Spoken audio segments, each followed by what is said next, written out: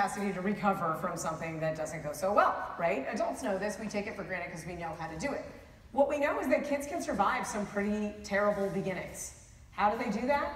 Well, resilience is part what you're born with and part the positive relationships that you have in your life that help build you up. So that sweet spot in the middle is your disposition, what you came into the world with, combined with the support that you get on the other end. So those kids who are born into terrible, terrible beginnings are, given foster parents or adoptive parents who help them, and they become more resilient.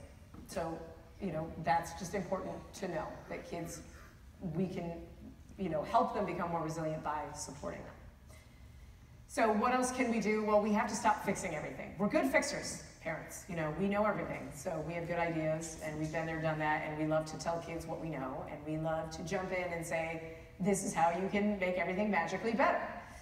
The number one thing kids tell me they want from their parents is for their parents to listen. They feel like they come to you and they tell you something, and you either come at them with, 4 things to do right away, or you start asking a million other parents, or texting the other parents, or you're Facebooking the other parents to find out, is anyone else dealing with this, and what should we do? And they don't want that. They know you're doing it, and they don't want it. They want you to listen to them.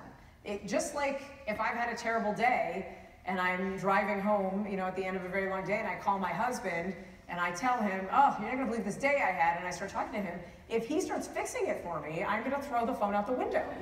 What do I want him to listen to me and say, wow, that sounds awful. So we have to treat our kids the same way. We have to be there for them and support them and listen to them. So listen more than you speak. It really does work. Ask them what they need from you to feel better. They'll tell you.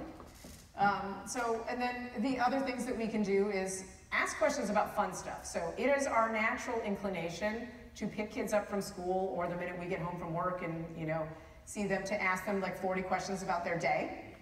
How did it go in math today? Who did you sit with at lunch? What did you do at recess? Did you have PE? What happened? We want to know what happened. They're away from us all day long. We want the information. We want to know they were happy. We want to know they felt self-confident. They felt successful.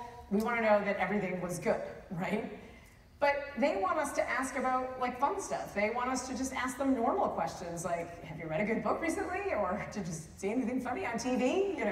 They want to just talk to us about other stuff. They don't want to be grilled about their day every single day. And you wouldn't want that either. If someone did that to you at the end of the day, you would be like, oh my gosh, I just got through this day. Stop asking me questions about it. So we have to like treat our kids as we would want to be treated in some ways, and just, ask them happy questions instead of grilling them about how things are going. We have to work on achievement praise. It's something that we all do. It comes naturally. It starts when they're 2 and they paint something and you're like, that's the best painting ever. It's not the best painting ever. We all know this, but we say it because we're so proud and we're so amazed by the things that our kids can do. So it comes from a good place. But we are often praising them for the scores that they get on their tests and quizzes, the goals that they score when they're playing sports, the parts that they get in the play.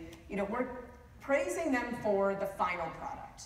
And when we do that all the time, kids learn that success is what's important.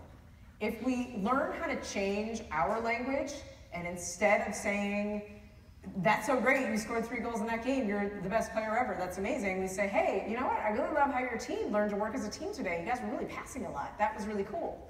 That's an easy shift in language that teaches kids to think about the bigger picture and to not get so focused on, winning that trophy or the red ribbon. So that's one shift that we can all make, and I have to work on it too, because it's hard. You see things come in and you want to praise the final product, but when we praise the process, they learn how important the process is. I ask kids all the time, what do you really need from mom and dad? And what they need is to spend time together. They want to spend time together without us on our phones. They want us to watch movies with them and not fall asleep, and I'm totally horribly guilty of that. I do it all the time. They want us, they're not looking for big trips to Disneyland or, big giant days out that are super expensive. They want us to go for ice cream. They want us to go for a hike. They want us to just, play a board game. These are all simple things that we can do. That's what they crave from us. It's just the time spent together, just being together, low pressure, not having to perform, not having to talk about performance, just being together. So that's something that we can do. They like to hear stories about when you were young. They crave that. You know why? Because they want to know that it's normal to feel all the things that they're feeling. They want to know that it's normal for a kid to be your best friend one day and not your friend the next day. They want to know that it feels hard when a game doesn't go well, or when you forgot to study for the math test. So tell them your failures, tell them your funny stories, tell them the goods, the highs, the lows, tell them your stories. They want to know because you normalize it for them.